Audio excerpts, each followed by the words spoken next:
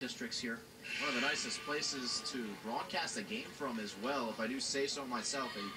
Really, it is a gorgeous facility here, the Northern Lights Community Center here in Newtown, North Dakota. Seeing some good basketball being played on the hardwood.